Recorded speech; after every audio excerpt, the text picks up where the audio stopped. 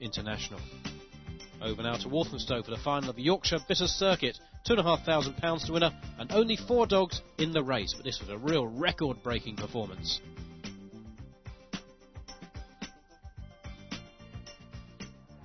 Paradise slipping close up in the market as well. What is that fella doing on the track? Thank goodness for that. The security guards getting him off just before the final here of the Yorkshire Tetley Circuit. They got him off the track and away we go. Let's concentrate on the racing then as they head up towards the first bend, and away well on the outside. Trap 6, Tico's Lodge, but thwarted there at the bend by Trap 4.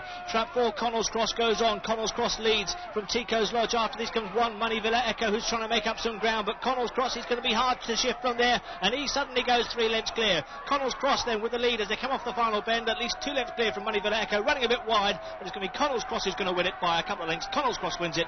Money Villa Echo was second. Paradise Slippy third. Tico's Lodge the back marker. A 1-2 for Gaskin. And a